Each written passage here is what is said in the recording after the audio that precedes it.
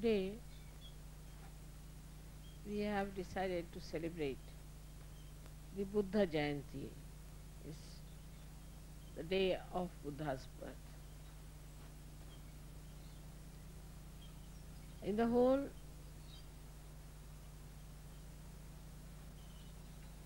map of time, Buddha came to this earth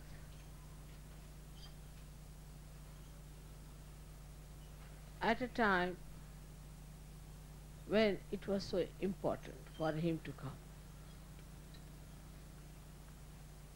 That time, especially in India, we had two types of people. One who were very ritualistic, trying to be extremely strict and disciplined.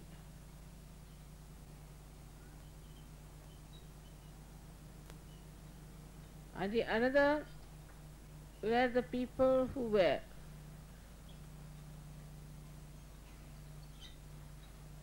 too much conditioned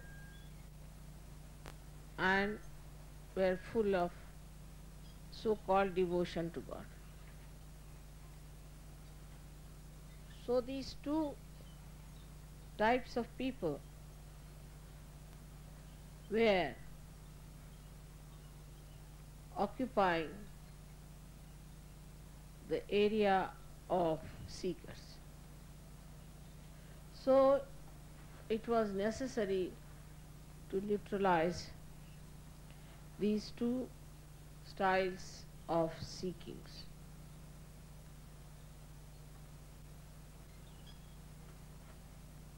Buddha and Mahavira are in essence supported by Hanumana and Bhairava. That is, as you know, Gabriel and Saint Michael. The principle that took birth is the principle of a disciple. And this principle was born much earlier as the two sons of Sri Rama. This principle was brought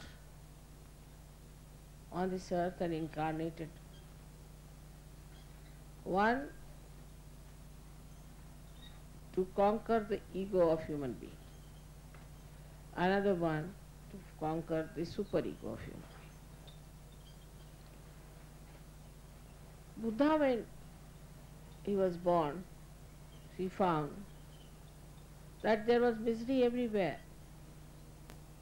And the misery, according to him, was due to the desires we have.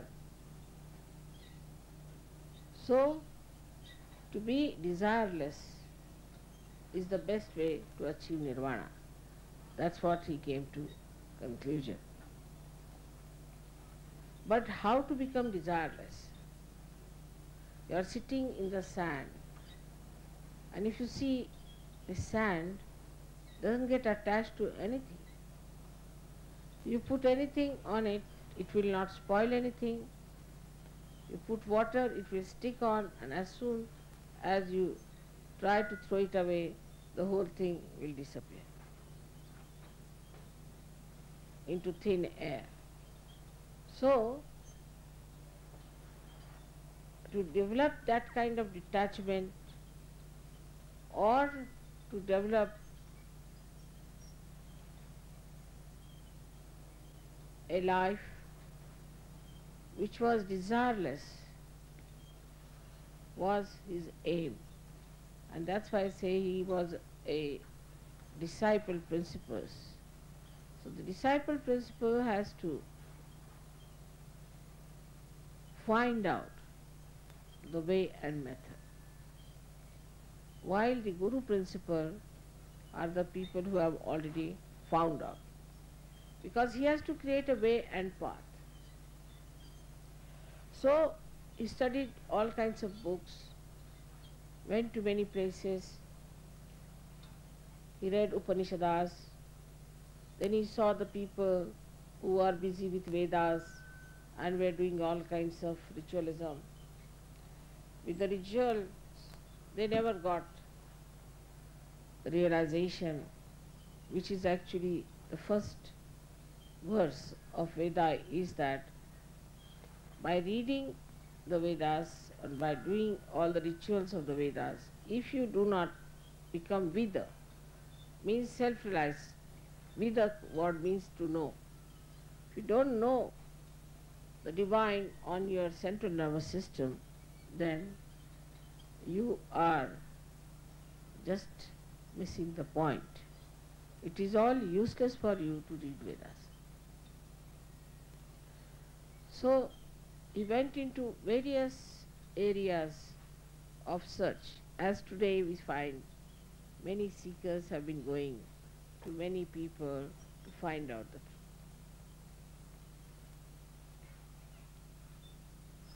And he was tired, very tired. He thought all his seeking, all his working hard, all his efforts, everything has just made him tired. And he thought it was all fruitless. So he was lying under a banyan tree. And there the Adi Shakti gave him realization. When all your searches are over, people search in money, in power, in love and all kinds of things. Ultimately people start searching in various groups, cults, gurus, all kinds of things. Drugs, alcohols, whichever way are possible they try to search. But when human beings try to search something, then in their movement they either go to the left or to the right. And he being such an ardent seeker and such a truthful seeker, he could see very clearly that this is not the path of going left or right. But there has to be some ascent, but how to achieve it? Who is going to give him self-realization? All that tiredness, he laid down himself under a tree and suddenly he got his realization. When he got his realization, he started understanding why this problem of conditioning and ego is there. He found out one thing, that people when they read too much and try to understand through ritualism God, then they develop their ego. The other side, he found out that when people just with some desires go on praying to God, give me this, give me that, they become mad. And when he realized it, then only at that moment when he was tired, he got his realization. This is exactly what is happening today in the modern times. That those who were seekers have been seeking the divine on the left and right hand side. Nowadays they are jogging. I don't know what they are going to achieve through jogging. They are jogging like mad. Then they are ardent Christians, ardent Muslims, fighting the whole world for their religion, for their God, for in the name of Muhammad Sahib, in the name of Krishna, in the name of everything. Then they think that religion is in danger. I mean, it is not. Neither the prophets nor the incarnations, nobody is in danger, not at all. How can they be? And no religion, if it is true religion, can be in danger. But this he only realized after his realization. But his followers who came, did not see the point that ultimately it is self-realization is talking. Actually took all the care to see that people should get their self-realization first, then anything else. First of all, he said, you are not going to worship me. As you know, we don't allow people to come for my puja unless and until they are fully established in Sajo. So he first said that you should be fully established in your self-realization. That's all. He would not talk about God. Because once you start talking about God, then he saw all these horrible religions coming up in the name of God. When I first came to America, you'll be surprised, I did not talk of God. I did not talk of bhoots. I did not talk of any religion. I just talked about self-realization. The reason was, I thought, if you get your self-realization, then you will understand the rest of it.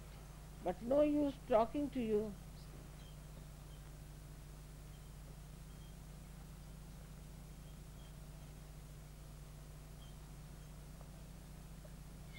About God or about divine. Because first thing is you must have your eyes. You must have the light. Otherwise, what's the use of talking about these things? But it so happened that Buddha did not give anybody realization. So it was all right for him to talk about the spirit and not about God or any religion. Such an extent that people said that Buddha was an atheist. He did not believe in God. No, it was a matter of his policy that he did not want to talk about God. But what I found when I came to America, that this world is full of all kinds of things. Firstly, the tremendous ego that they have. And secondly, they are so much conditioned. There were so many witchcrafts and forces. I mean, openly they are saying this is a witchcraft school. Openly. Or this is a satanic powers school. All kinds. I was surprised, openly saying like that. And when I came to San Diego first, because I came on my own, and the people who invited me had an organization called Parapsychology. It was all bhoot, huh? So they took me down, a huge big hall, and there were lots of people sitting down. And I saw all the booths. I said, now what should I do? Should I say the truth or not? They might start getting angry with me. But I said, better to tell them, because once they are lost in the booths, then what will I do with them? So I told them, this is all wrong, this is all bhutish, it is all nonsense. You just don't follow free to all these things, this is not correct, you better get your realization. And see, some people did get realization, and some people did leave that organization. Now, last time when I came, I discovered in '83 that the lady who was in charge sort of a person has become mad. And the gentleman who was organizing all that has become bankrupt and has gone to Australia. And the building has collapsed. The boots must have done the job. It was such a problem for me in those days to talk against all this nonsense. Then I went to some churches they invited. Now in the church, suddenly I found 8 or 10 Buddhist people got up and started dancing. I said, where am I now? I'm here to tell them about the spirit and see the condition here. What am I to tell them? And they ardently believed that I was an agent of God, of course, but God meaning Bhut. it was impossible to understand how far people have gone. At the same time, there was an onslaught of all the fake gurus at that time. And when I said you cannot pay for it, they said you better go back. We don't want you. So I went away and then came back after 9 years. So Buddha tried to talk only about self-realization and not about God at all. But his followers, as they are always one better than the other, tried to create a Buddhism of their own style. And in this Buddhism, whatever he had told, they did not observe. Firstly, he thought if there's ritualism and puja and all that, before realization, where will they land up? So he said, all right, you do not do any puja to me. Do not build any monument in my name. You should not worship anything. So what did they do? They are worshipping his teeth, they are worshipping his nails, they are worshipping his hair. Now say, for example, if you get my hair and you are not a realized soul, what is the difference between my hair or anybody's hair? Just the same. Without realization, all this worship took them to very bhutish areas. That's how we find the Buddhists who are nowhere near Buddha. Like if you go to Japan, you can't believe they can be Buddhist. They are supposed to be Buddhist. Buddha, who is the compassionate one. Then you have got Chinese who followed Buddhism. They couldn't understand Buddhism either. And we have Tibetans, where we had these horrible lamas, and we had other people in Ladakh and all that. They are all doing nothing else but Bhuta Vidya, Prita Vidya, Smashana Vidya. So even his advent amounted to the same thing as everybody's. Now Buddha told 3 things which are very important, which we are very useful for Sahaja Yogis to follow. He said, Buddham Sharanam Gacchami. I surrender myself to the enlightened one. Means what? I surrender myself to the one who is enlightened. In this case, one can say it was Buddha. In your case, it is your spirit. You surrender yourself to your spirit. Buddham Sharanam Gacchami. Buddha is the one which knows. Then he says another thing, Dhammam Sharanam Gacchami. Means surrender yourself to the religion, which is true religion, which is the balance. Now, as you see, all these man-made religions are so funny, and you can't make much out of them.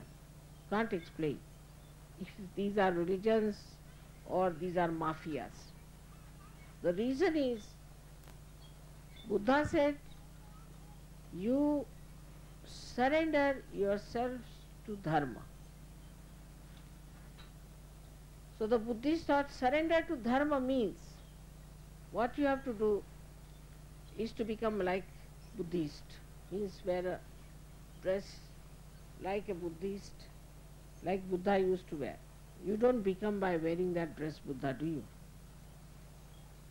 Or then they thought we should do something more. So some Buddhists got hold of a wheel, because she talked of a wheel of life and all that. Absolutely, I should say, very unintelligent way of understanding Buddha. And they would go on, you see, moving that wheel like mad. You can't talk to them. You say, now where is that road? Buddha. How do we go anywhere? Everything has an answer. So I said, please answer me. This is the answer. What is this answer going on? Then these people thought we should find out new methods. So some of them took to again Upanishads and started using also from there, making Jataka Kathas, like the stories which are very absurd, funny stories, mysterious stories, this story, that story. At the same time, Hinduism took another funny role, and they had a big assault of Tantrikas.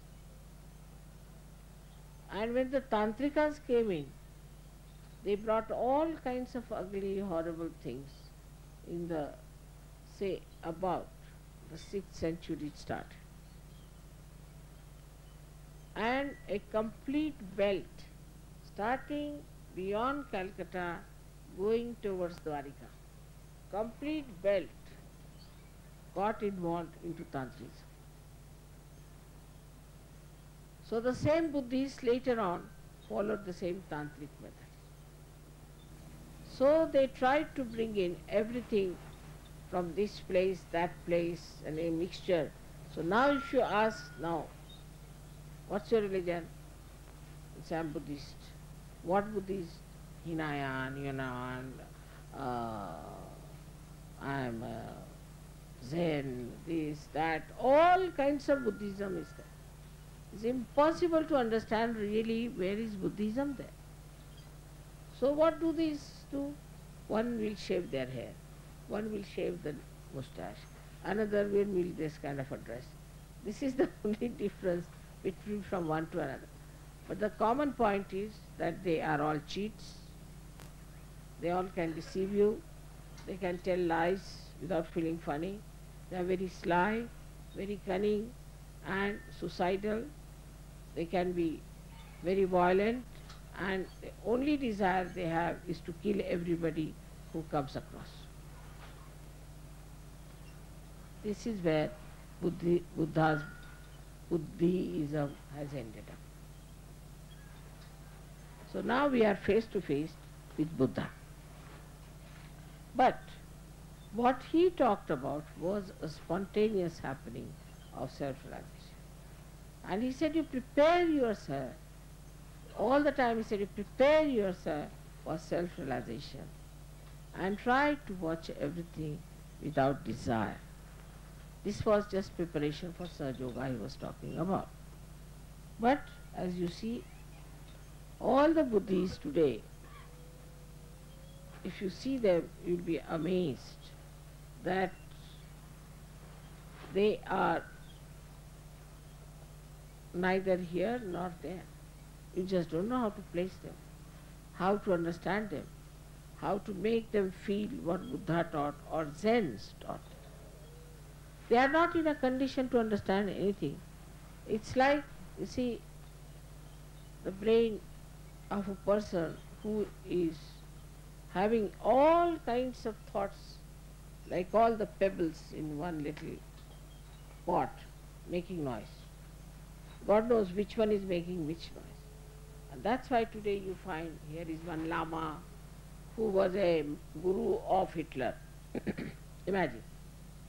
Hitler's guru was Lama.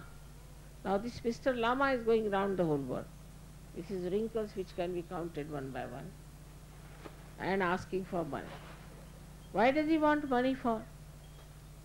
He is the one who ran away from Tibet, from Lhasa. And while running away, he carried such a lot of gold with him that he could not carry. So half of it he dropped it in the river, and with the half of it he reached India. With the half of it already, he has made a huge big Buddha of gold. He has too much gold with it. And the rest of the gold that was salvaged, was taken to Russia, where I have, to China, where I have seen it myself. Amazed.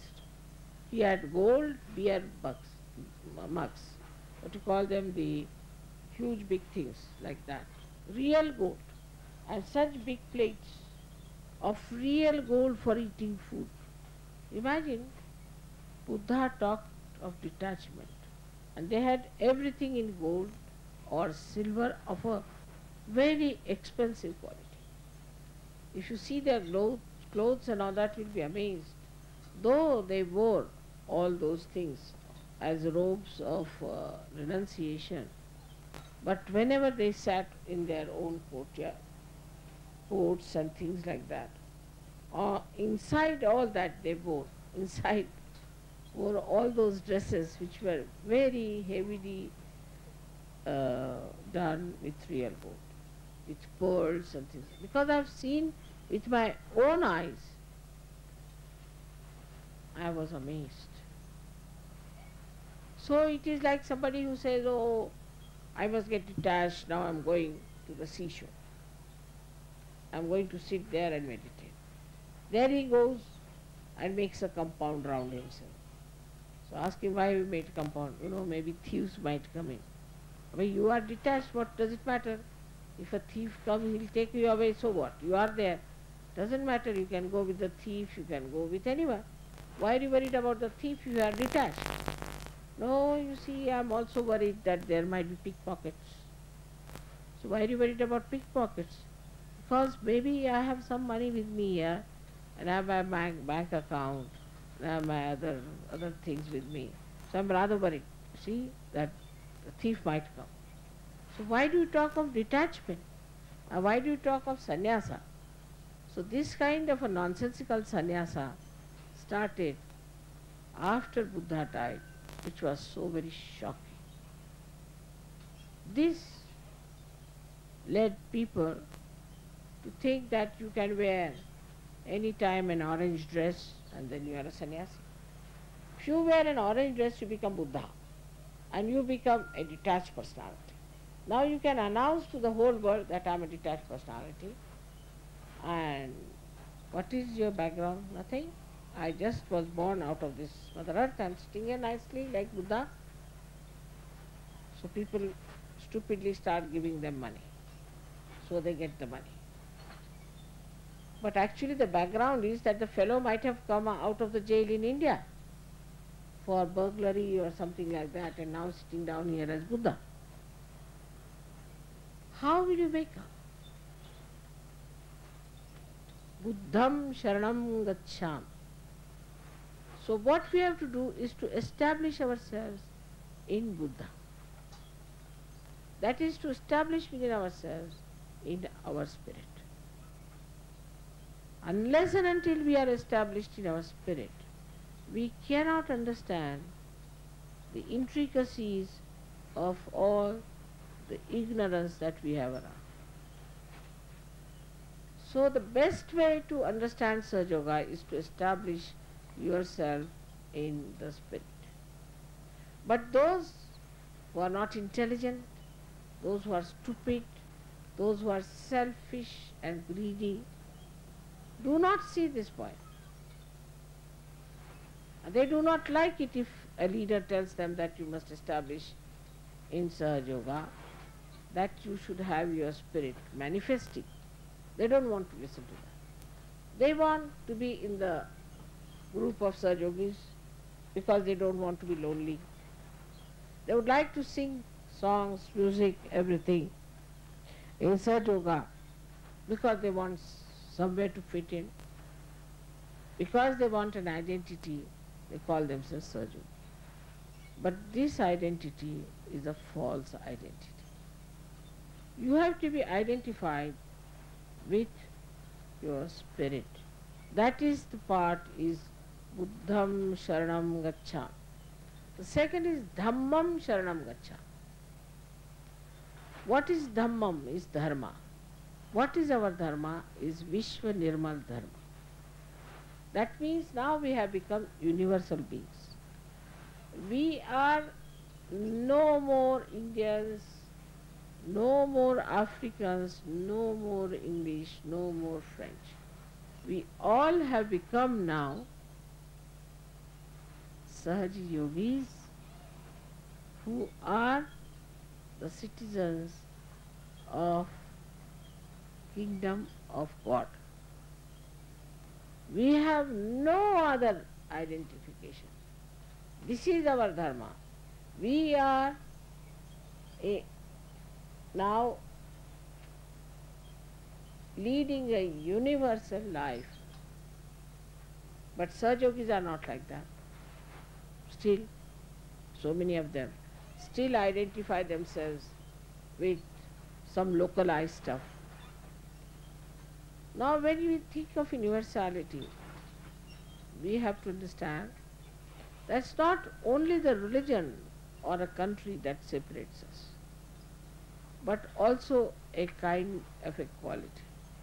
For example, if there are people who are Rajogunis, who are very active, right-sided people, they'll combine together. They may fight later, but they combine. Then the people who are left-sided will combine together. But both of these should cling on to those who are trying to ascend, who are in the center.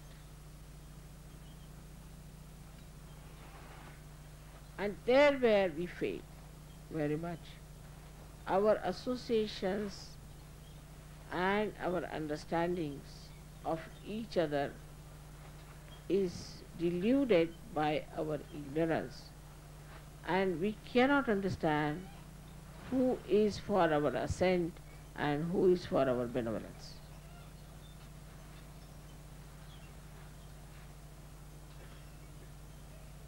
This happens with us in so many ways. We are universal beings and our culture is Sahaja culture. We have given up all our nonsensical cultures. In every religion, in every country, we have seen the nonsense of our culture. So we believe in the spontaneous culture of Sahaja Yoga. So we are universal beings. And in this state of being universal being, you have to develop your collective consciousness. As first one is for individual, Buddham Sharanam Gacchami. I surrender myself to Buddha. The second one is the one I surrender myself to the collective, in the sense into the dharma, the essence of the collective. Now what is the essence of our collective? What binds us together is Vishwa Nirmal Dharma, the pure religion of the universe. So once you understand that this is the thing that binds you to each other, you must understand how important it is to keep to Vishwa Nirmal Dharma. In so many ways, I have been able to tell you what is Vishwa Nirmal Dharma. So, we have to understand the full content of the dharma that we are following, and also to reflect it back to see, are we really following this religion? But in falsehood I have seen, like somebody is a Christian. Every Sunday he'll get up, dress up nicely, go to the church, get up 3 times, 4 times, sing songs, this thing, do everything, pay the money to the priest, pay to the church, pay to that, and then he thinks he has done the job. Very religiously he'll go and confess. Muslims very religiously will do some things which we cannot really understand. As I was told that people try to crucify themselves as a drama, of course, but they do it just to protect Christianity, I think, and to crucify God knows what. Then there are people in India who are following Hinduism, and the first principle, the basic principle of Hinduism, that there is spirit in everyone. So how can you have caste and subcaste and this and that if everybody has the spirit. You can't have caste, subcaste. You cannot have division like that. So what we find in every religion, there are problematic things. But once you come to this pure religion, then you see the essence of it. And the essence of it is that we are all spirit and we are all related to each other. We are part and parcel of the whole. So you go to the collective. So at the end he said, Sangham Sharanam Gacchami. This is a very important one. Is the most important thing is this Sangham Sharanam Gacchami. For example, we say that you surrender yourself to collectivity. What does that mean? What does that entail? Let us see. As I was talking to your leaders here, I said all of you should form one collective unit, the Sangham. All the leaders have to know that they love Mother from their heart, and they should never try to cut each other because somebody is trying to tell them against them.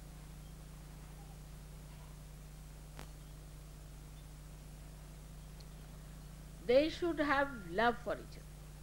For example, there's one Mr. X, who is the leader. Now a negative force incarnates and comes and tells the leader that, see, the other leader is my supporter. So this fellow has a bad feeling, the another leader has another bad feeling. This is going against Sangha. First, the Sangha of the collectivity of the leaders has to be fully appreciated. I enjoy the way when all these leaders meet and beat each other nicely and enjoy each other, pull each other's legs and love each other and patronize the younger ones and look after. That's the beginning of Sangha. If the leaders are not in Sangha, what other Sangha we can form? So the first Sangha of the leaders is there. All those who try to break that Sangha must know that they are negative people and they are going to stab us. Anybody who tries that, we should be very careful.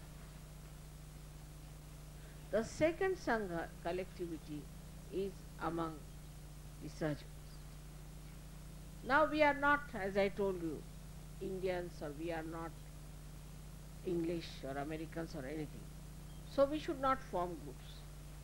What you will find always, if there are 5 Americans, they'll stick on to each other as if they have been glued and they can't move away from each other. All of them will be together. If there are Indians, they'll stick on to it. If there are other kind, they'll all stick on together. Now we are no more that. It's finished. So what is there to glue to each other? But it happens. We always glue to each other. I don't know why. What is the need to do that? And very commonly we see that in India people are behaving in a very funny manner.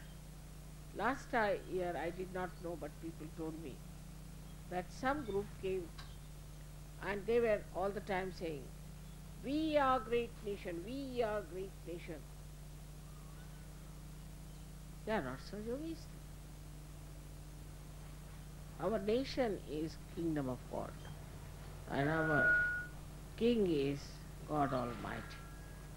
And we have no other king and no other nation.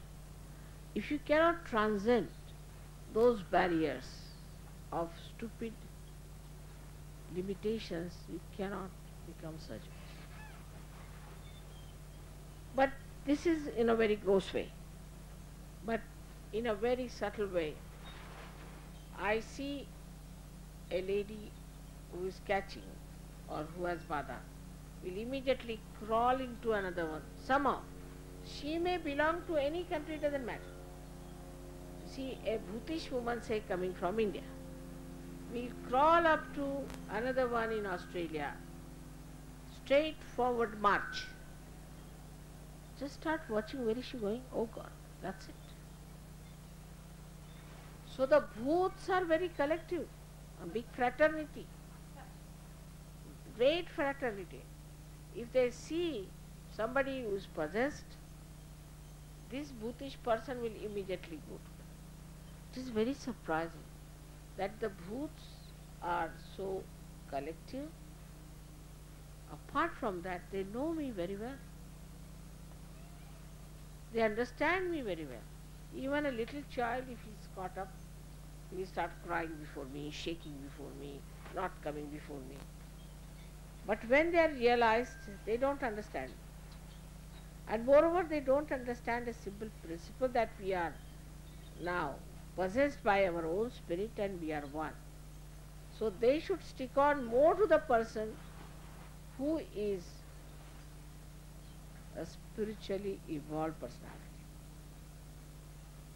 But instead of that, for them some third-rater, something is much more important than a person who is such a highly developed person. This is where we fail in our collective.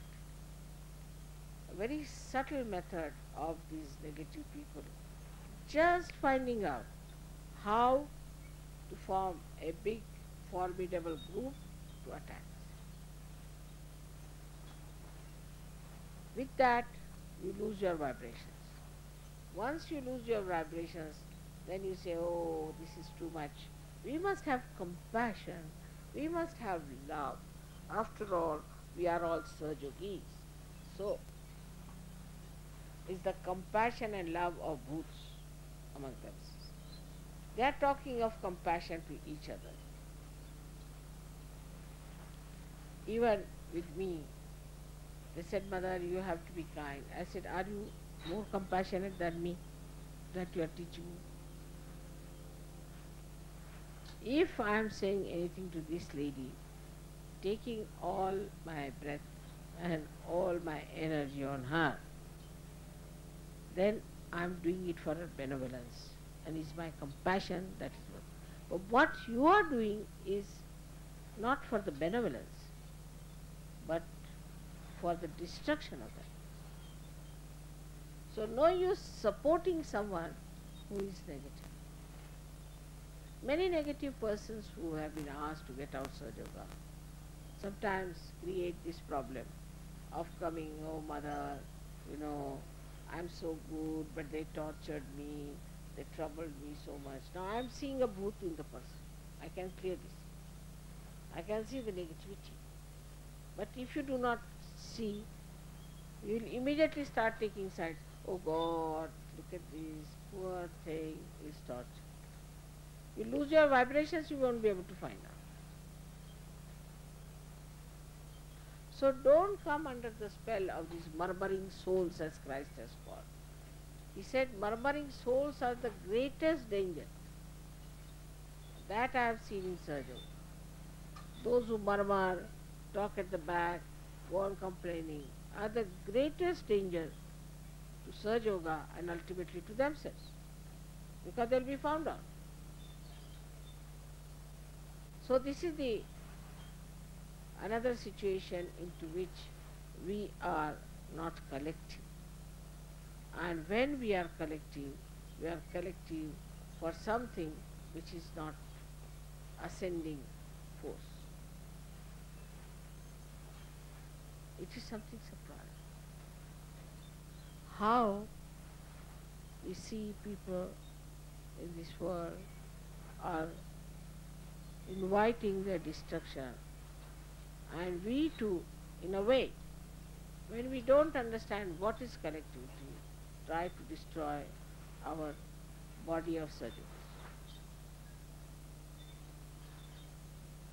Today I am telling you this because all these things must be stopped now on the day of Buddha's birth. Buddha is the one who is in charge of your ego. If you go beyond Buddha and start showing off too much, then he pushes your ego into your left Vishuddhi. So you develop your left Vishuddhi. And when you develop your left Vishuddhi, what happens? That you start feeling guilty, meaning you do not want to face the situation at all, but you say, oh, I am very guilty, man. I have killed you, all right, I have killed you, I am feeling guilty. we never face the situation. This is the ego which goes into the left and creates this problem of left vision. It's not by any chance your style of bearing up things or you are being suppressed, but no, you have been oppressing others, you have been egoistical, and it has been so much that it has gone into the left vision.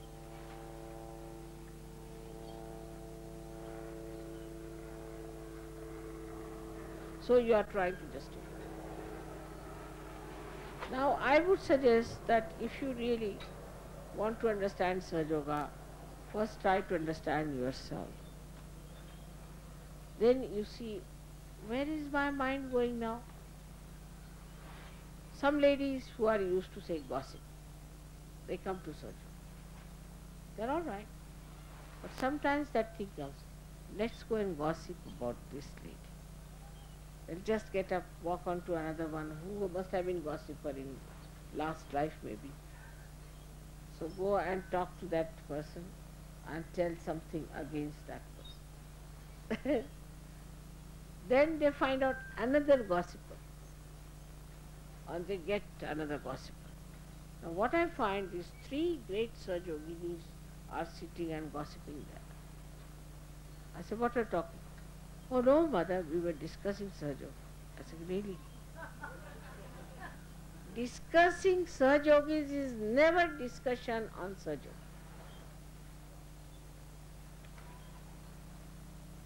If you are discussing people, you are not discussing Sahaja Yoga. Discussing Sahaja Yoga has nothing to do with human being or with realized source. Thank God you don't discuss me, because I must be making lots of mistakes in relation to your culture, in relation to your styles, in relation to the human style. For example, you have to say thank you 10 times. I might be saying it only 3 times or 4 times. Or you have to say sorry, sorry, sorry, sorry. On the telephone, even now, I never say sorry, I say I beg your pardon. But you see, people will say sorry, sorry, sorry. I start thinking, am I in the wrong or they are in the wrong? So, when we start discussing others, what we really do is to confront or to face someone with your own limitations.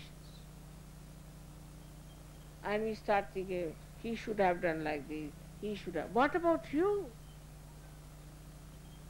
So, best is you discuss yourself with yourself and you discuss Sahaja Yoga with others. This is the best way to get rid of one of the greatest enemies of collectivity is gossip. It's a human nature, I think, to gossip. Another horrible thing we have, which Buddha has tried to control, is a very subtle type of aggressiveness. That one of the games I play is of making somebody a leader. It's a game. Please remember. Even if I tell you I'm Mahamaya, you forget it. Even if I tell you I'm playing a game, still you forget it. You become so seriously leaders, you see. Nothing to feel that you are leaders. There's nothing like leaders. There's nothing like that in surgery. But then I play something. Now I had a mind to praise people today for yesterday's program. The way it was arranged, it was done beautifully, so many people came. It's remarkable. But then I was thinking, should I say or not? If I say, next time, God knows what I will see. So, encouraging like this, will it help or not? So, I have been still discreet about it. Of course, I must say, yesterday's program was very remarkable, and we must really give a hand to them and to the leader, our Karan.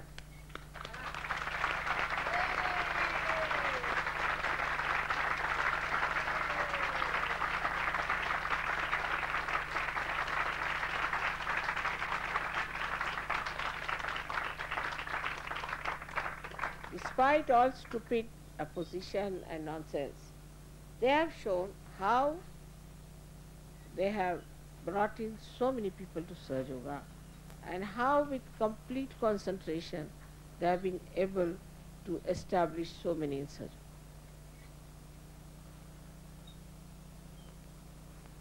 So it is for you to learn from it, that despite all problems and anything, without feeling bad about it, just see that you move like a big elephant towards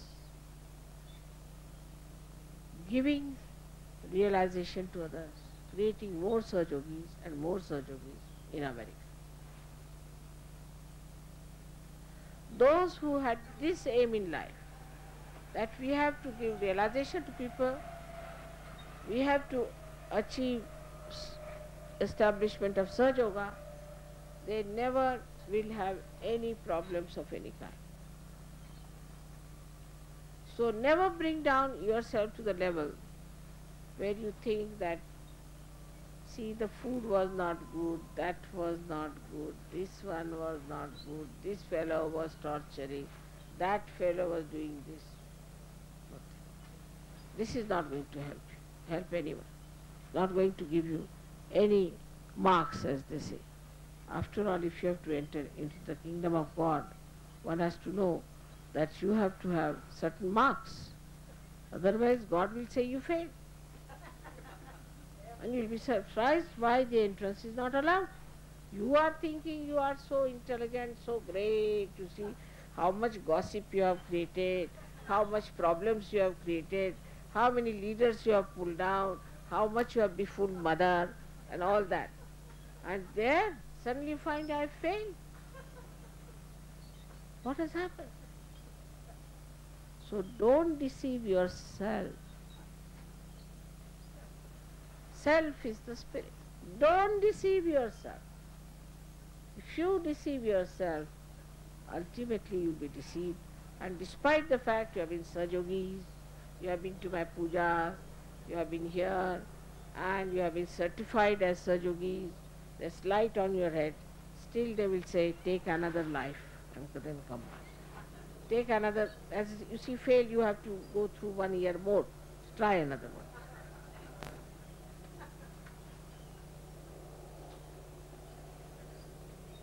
So the easiest way to be a good Sahajogi is not to deceive yourself. Watch yourself.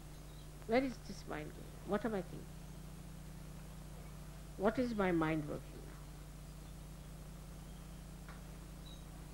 Can I, this man is coming, can I give him realization? Should I start talking to him about Sahaja Yoga? Sitting in the train, watch a person. This is all right. Let's manage this fellow. All the time, you have to catch human beings like fishes are caught. I have taught you how to do it. To go on catching them one by one and create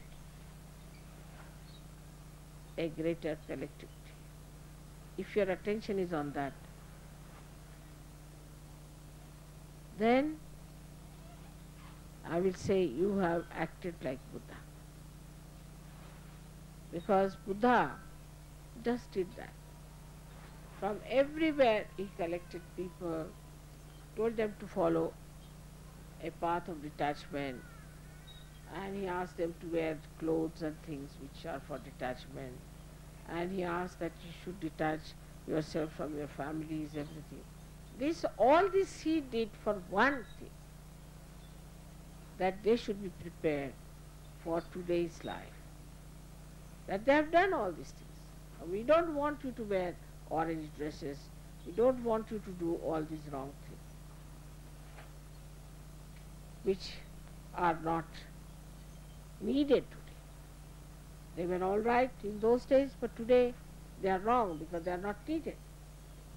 When it is not needed, why should you carry on your head? Like the other day, I saw somebody carrying a big boat on his head. I said, what are you doing? He said, I'm carrying the boat. For what? Why are you carrying the boat? Said, you see, I know there is no need to carry the boat here because there is no sea, no water, nothing. But I am just carrying. But why are you carrying this load upon your head? No, because I am carrying. That is how we are. We are carrying on with things which are not needed. Like mother, now I have been doing Hatha Yoga. Should I do some Hatha Yoga? Why do you want to do it? There is no need for you. No, no, mother, but I have been doing it. Do it now, what to do? It's as stupid as this carrying a boat on your head. That whatever is not needed, unnecessarily wasting your time. I am used to this, mother. I used to do this, so I must do it. Everything is made very easy for you in surgery. Very simple. You don't have to starve, you don't have to fast, you don't have to become vegetarians, you don't have to go and sit in the sun or meditate on Himalayas, nothing of the kind. Comfortably you can sit down wherever you like and you can meditate. Everything made easy. And once you have found out your spirit, you can enjoy everything that is beautiful. On the whole, maybe for some people this is really too much. In a Sahara desert, you are sitting, everything blowing on your head. What is this? How can we live here? Such a rough life. But you don't feel that way because you have the comfort of the spirit within you. It's the comfort of the spirit. And for the comfort of spirit, you don't need anything. That's what you have. So do not carry on with nonsensical things. Because Buddha went round and round as we came today to this program, I was just thinking like Buddha. Going from this end, again coming from this end, then I couldn't find it, then that end, then coming this way. Ultimately we reached this is blocked. I said, give him a bandhan. Finished. Open. So this was blocked, that was blocked, go this way, that way. All right, it was blocked for him. So he went round and round. But it's not blocked for you. Why do you want to go round and round again? But that is what today everybody wants to do the same way. We must sacrifice, we must give up this, we must do that. What are you going to sacrifice? What is there to sacrifice? I would like to know, Sadhguru. Of course, mostly people sacrifice their brains, I think. When nothing is to be sacrificed, why do you want to become a goat of sacrifice?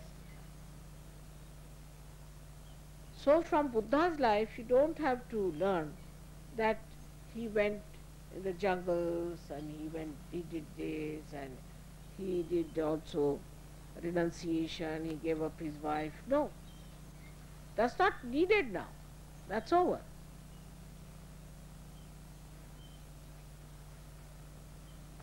This is where we fail and we cannot explain to people that those who say, but we must have renunciation. Renunciation we have from within, like the sand as I told you. Detachment we have from within. But this is compassion. Pure compassion is the most detached thing. It's the most detached thing is the pure compassion. Or anything pure is pure because it is detached. It's a proper mathematics. Anything that is pure has to be detached. If it is attached, it is contaminated. See the logic? Absolute mathematics is there. If you have pure love, then you are detached. Now supposing you love mother, or I take that. Now you have, say, pure love for her. Then you won't get angry if I don't come to your house. You won't feel disappointed if I can't sit in your car. You won't feel unhappy because I could not touch your sari. No.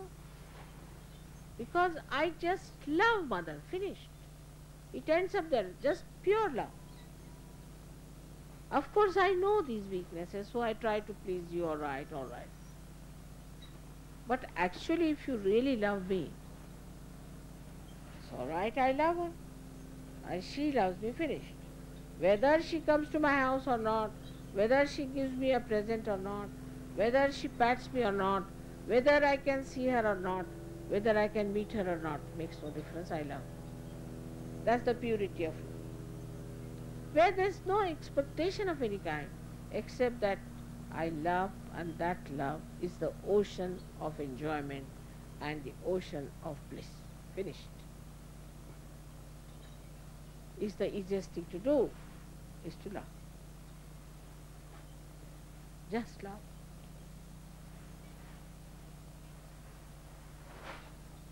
How your heart is like an ocean. I just love. The sea is not attached to any shore. When it has to come, it comes out. When it has to go back, it goes back. When it has to give water for the rain, it gives. The water goes as the clouds are formed, then the water falls as rain. Again it comes back to the sea. It doesn't stop anywhere. In the same way, if we just think, is the feeling I have that I love mother, what a feeling it is. That should be the end of everything, absolutely. I feel the same way. Otherwise, I would be feeling every day guilty. Oh, I didn't smile at that. I didn't give present to this one. I should have brought something special for that person. I was late for the program.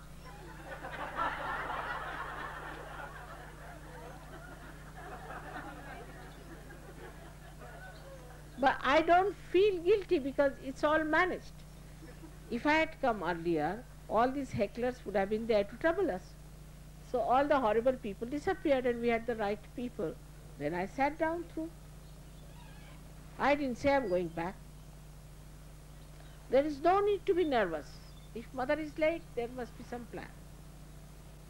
If she is early, there must be some plan. If she is going by this plane and not by the other, there must be some plan. Not to doubt it. If she is doing something, must be some plan. You know, mother has her own plans. It's a nice idea to think like that. She has her own plans, you know. Once you start feeling that way, such security and such beautiful peace will spread in your being, and you will be quite satisfied. Now everybody brings food for me. Look at that. When I see that, I get a fright, Baba.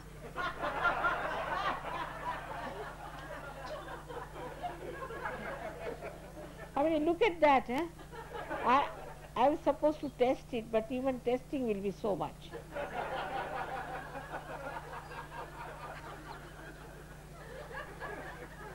But I have to eat, you know, because if I don't touch one of them, then they will think, why didn't mother touch? Must be something in it.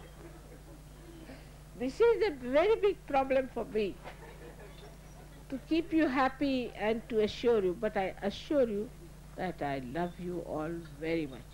Whether you bring food for me or flowers for me or anything, does not matter. When I am leaving Bogota, my heart is wrenching out. I see the wrench of my heart, I see. Because I am leaving all the new babes there. That's all. Then I just don't want to face, the thing. I feel, oh God, just see, I'm leaving them. But because I love them. So I see, because I love them, I feel it. It's all. Even this pain is all right, because I love them. I enjoy that pain, because I love them. And then I come here and see all of you standing at the airport. Whole thing is fulfilled again. Just not because you have come, because I have come to love you. All this is such a beautiful rapport and such a beautiful feeling. I want you all to enjoy this and not petty things and small things which spoil your joy. These are all joy killers. And that's why the greatest joy killer is the ego nonsensical, which tells you, oh, why didn't mother do this or do that? It's the ego part of it. That's why we have to think of Buddha and celebrate his Jayanti within ourselves, to establish him, to say that this ego cannot take away our joy. Anywhere such idea just comes into your head, tell them, now Mr. Ego, I know you very well. In the light of Buddha, you can see your ego very clearly. And he is the killer of your ego. He is the one who finishes off your ego. So today, we have to pray for the whole of America, which is really suffering from this nonsensical, mythical ego, which is being exploited by everyone. People are befooling them, the media is befooling, all the doctors are befooling, all the psychologists are befooling, all the governments are befooling. I mean, I don't know, everybody is befooled because they have got ego. If they had no ego, they could not have been befooled. All these advertisements and all this hocus pocus that's going on is because human beings have ego and they can't see. So we have to say, Mother, please take away this curse of ego from Americans and America. That's why it is nice today we have this Buddha Puja. May God bless you.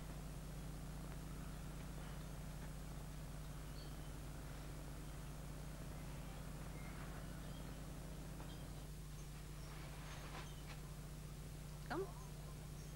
It's better now. Hello. See, all the little children are coming here. Ah, very sweet.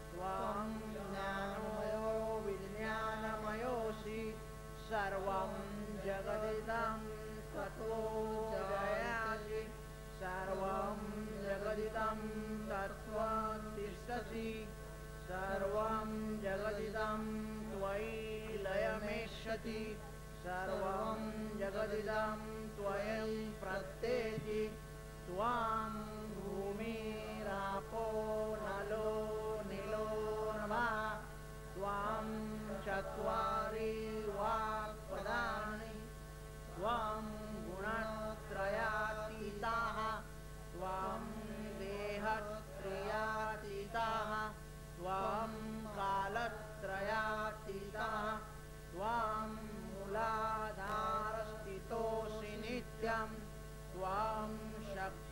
त्रयात्मकः त्वां योगिनं ध्यायन्ति नित्यं त्वं ब्रह्मा स्वं त्वां विष्णुस्वं त्वां रुद्रस्वं त्वां इन्द्रस्वं त्वां अग्निस्त्वं त्वां वायुस्त्वं त्वां सूर्यस्त्वं त्वां चन्द्रमास्त्वं त्वां ब्रह्मा भूर्भुवः स्वरों गणाधिं पूर्वमुच्चार्य वर्णाधिं तदनन्तरम् अनुस्वारपरात्तरः अर्धेन्दुलसितं तारेण रुद्धम् एतत्तव मनुष्यरूपं गकारो पूर्वरूपम् अकारो मध्यरूपम्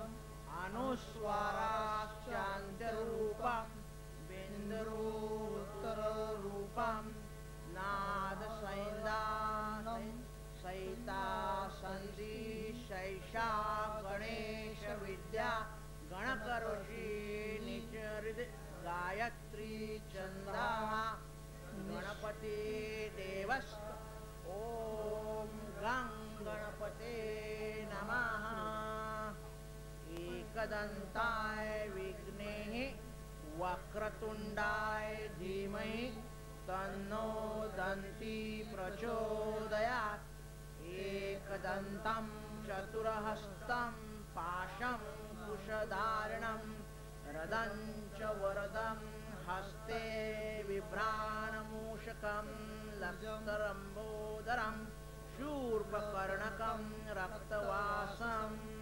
रक्तगन्धयुक्तां रक्तपुष्पे सुपूजितं भक्तानां कम्पिनं देवं जगत्कारणम् अच्युतम् आविर्भूतं च सृष्ट्यादौ प्रकृते पुरुषात् परम् एवं ध्यायन्ति नित्यं यो योगिनां वरः नमो रातप्रते नमः नमो गणपते नमः प्रथमापते नमस्ते अस्तु लम्बोदराय एकदन्ताय विघ्नेनाशाय शिवसुताय श्रीवरदमूर्तये नमो नमः साक्षात् श्री आदिशक्ति भगवती माताजी श्री निर्मला देवी नमो नमः।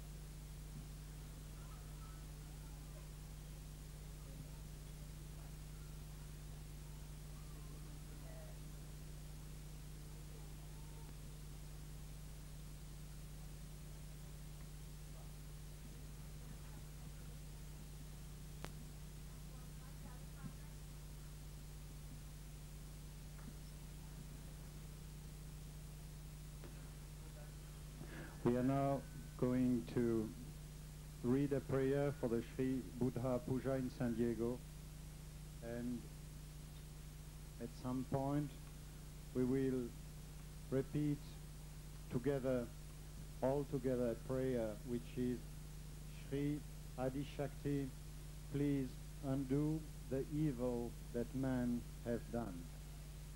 I will tell you when to do it.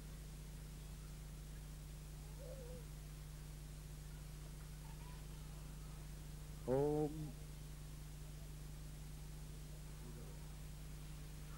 Shri Mataji, salutation to thee again and again.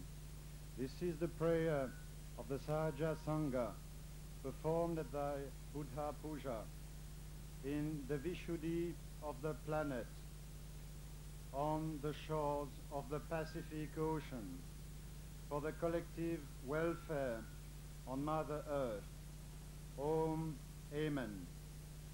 Shri Mataji, may all aspects of the bodhicitta, the enlightened consciousness, be awakened at thy command. May all Bodhisattvas, perform thy arti. May thy grace prevail.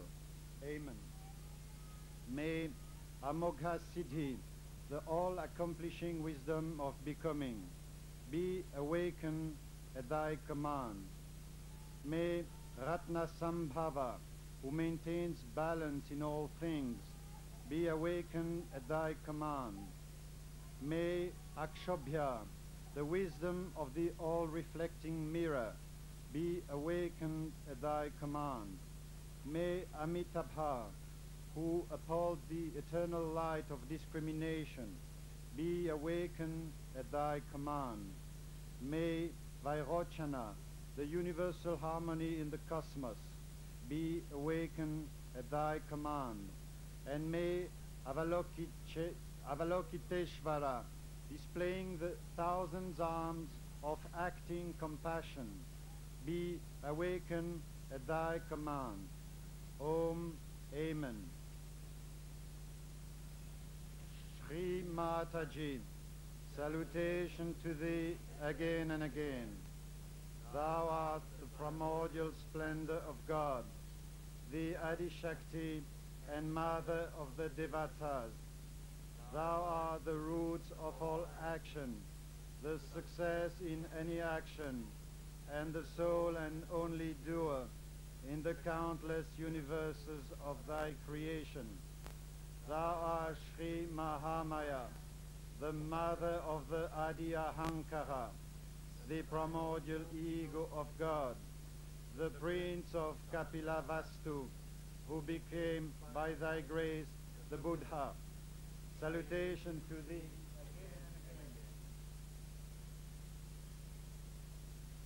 Sri Mataji, thou art in solitary glory, the creator, the maker, the absolute doer. Thou art the slayer of the host of Mara, and the only real Mahatahankar. Thou only can save us from our karma and remove the threats of the impending doom called upon ourselves by our own misdeeds. Please, Sri Mataji, undo the evil that man hath done. Thou art the avatar of the great Maitreya, divine love in human form, and the master of the white horse.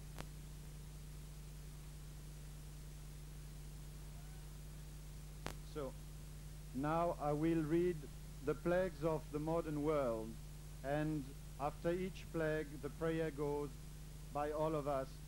Shri Adi Shakti, please undo the evil that men have done.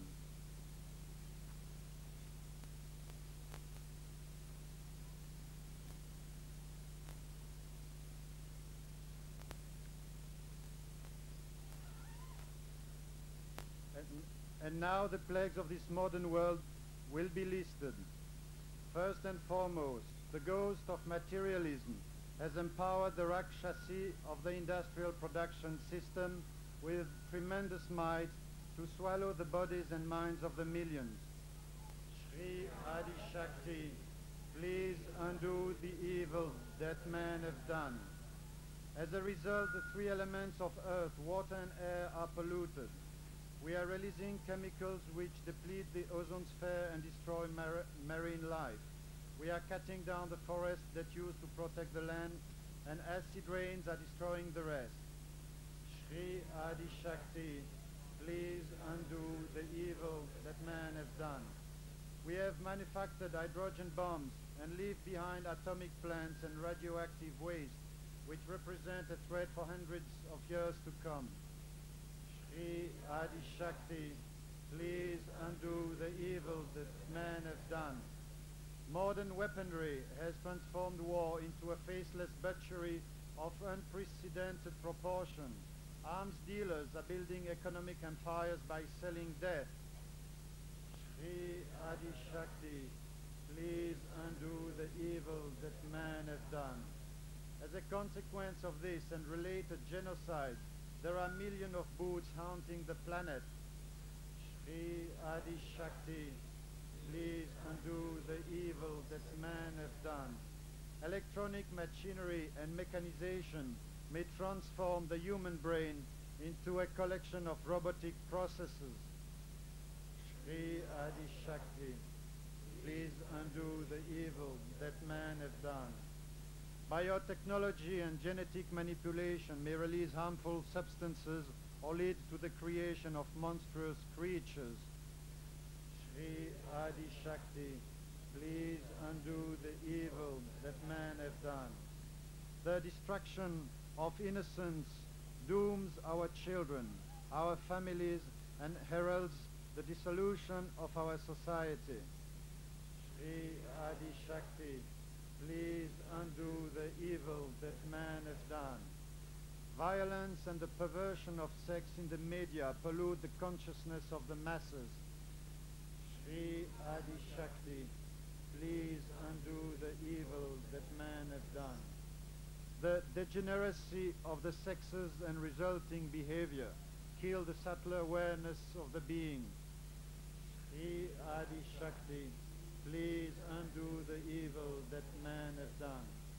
The diseases of modern life, such as cancer, AIDS, and insanity, are the direct result of our self-made hellish environment. Shri Adi Shakti, please undo the evil that man has done. Drugs and alcohol throw people into a regression of their consciousness. Shri Adi Shakti, please undo the evil that man has done. Because people can no longer feel their heart, social services are breaking down. The hospital system tries to make money on its guinea pigs, and lawyers have graduated to professional crooks. Shri Adi Shakti, please undo the evil that man has done. The banking system does not so much encourage productive and useful activities as protect the unethical accumulation of wealth. Shri Adi Shakti, please undo the evil that man has done. Corrupt government and politicians cannot handle the problems of this Kali Yuga, but on the contrary, can only massively add to them. Shri Adi Shakti, please undo the evil that man has done. Political dictatorship and religious fanaticism have given an official seal to mindless violence. Shri Adi Shakti, please undo the evil that man has done. And finally, Sri Mataji, in this country which should be the land of integration, the brain of the people has been atomized into little bits and fragments. Hence, those brains are unable to get the vision of the whole, the vision of your plan. Shri Adi Shakti, please undo the evil that man has done. This and other evils are the fruit of our actions, of our karmas. You are the only real doer in the whole universe, Sri Mataji. May the fruits of our action be blown away by the wind of the Holy Spirit. Udam Sharanam Gacchami, Dhammam Sharanam Gacchami, Sangam Sharanam Gacchami, Sakshat Shri Adi Shakti Mataji, Shri Nirmala Devi Namo.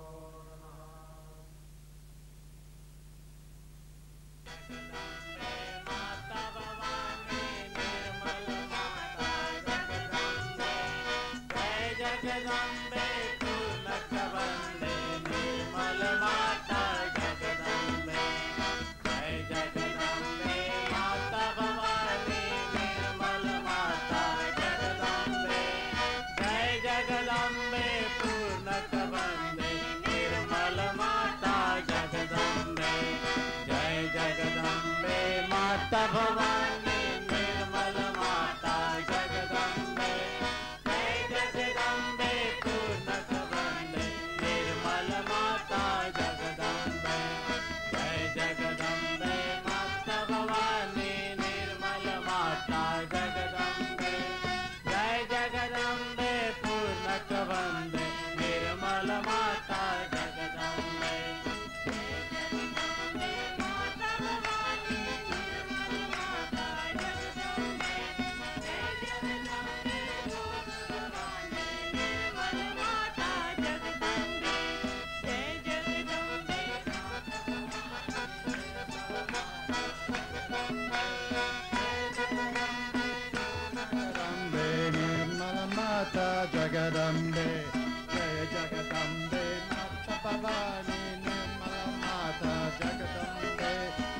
Jagadambe, Kumakadambe, Nirmalamata Jagadambe, Jaya Jagadambe, Mattabhavai, Nirmalamata Jagadambe, Jaya Jagadambe, Kumakadambe, Nirmalamata Jagadambe, Jaya Jagadambe, Mattabhavani, Nirmalamata Jagadambe.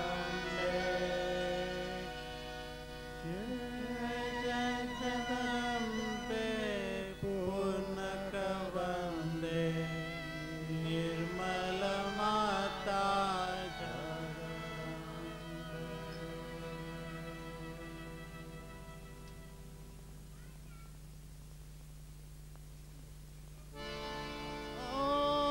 Om Kame Ho Sacha Sri Jagannata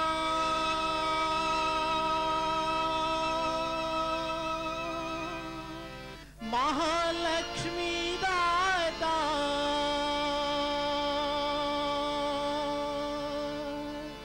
Sri Nirmala Devi Namo Namah Sri Nirmala Devi Namo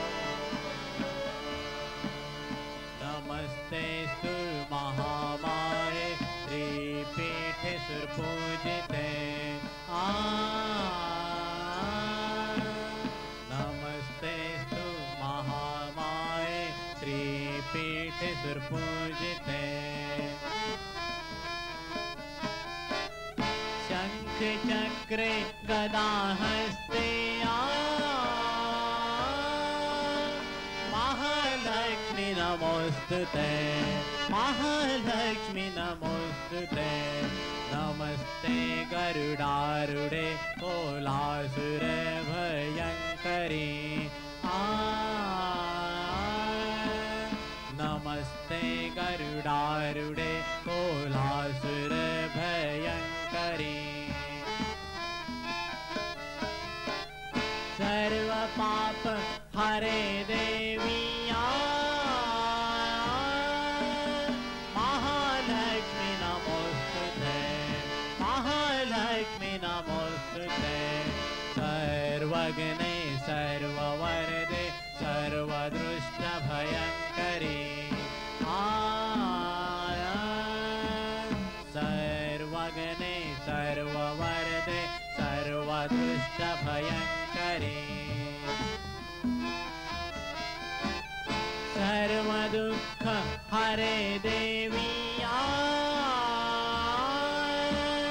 Mahalakshmi Namostute Mahalakshmi Namostute Siddhi Buddhi Prade Devi Bhakti Mukti Pradayani Siddhi Buddhi Prade Devi Bhakti Mukti Pradayani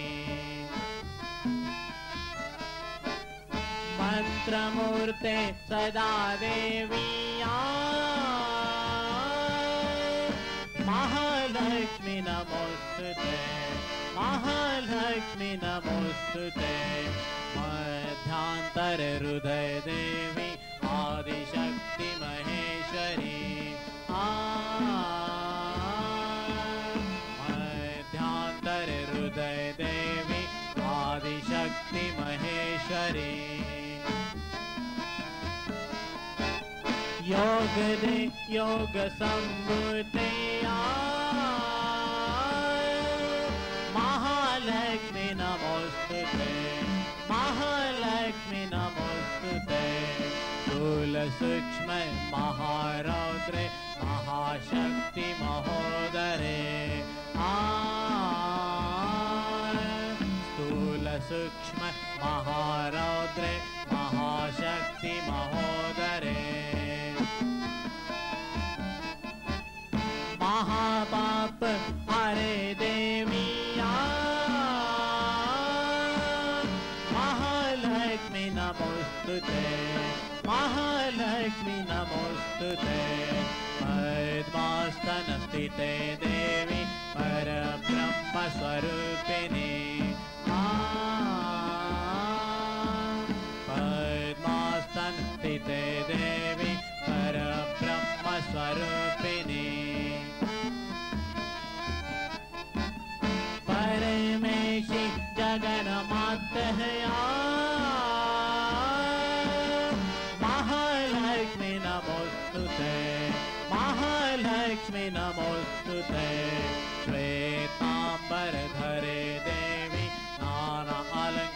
भूषिते Shvetambar धरे देवी नाना अलंकार भूषिते जगस्थिते जगन्माता महालक्ष्मी नमोस्तुते महालक्ष्मी नमोस्तुते ओम त्वमेव हो साक्षात् श्री जगन्माता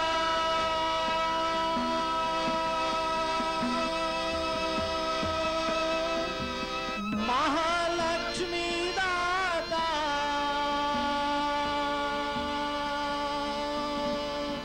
श्री निर्मला देवी नमो नमः श्री निर्मला देवी नमो नमः श्री निर्मला देवी नमो नमः श्री निर्मला देवी नमो नमः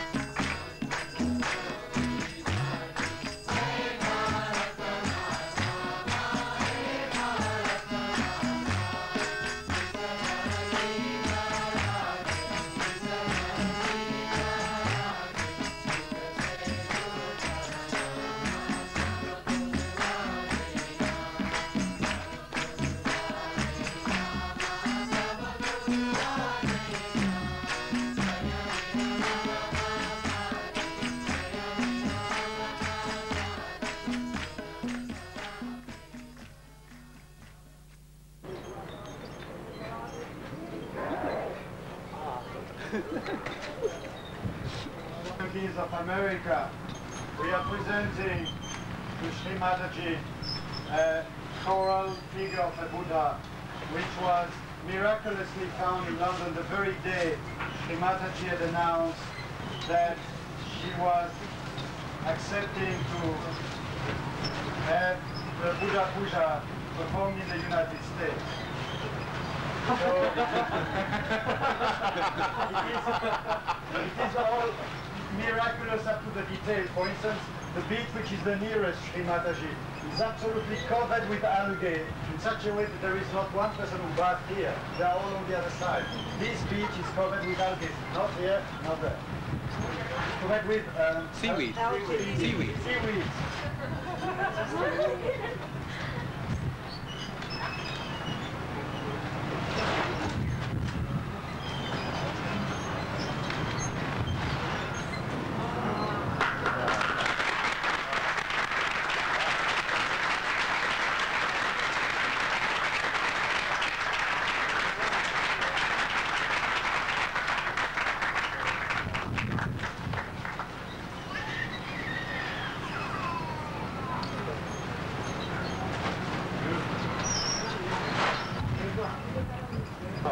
And the shopkeeper rushed to him and said, I have something for you. And he showed this.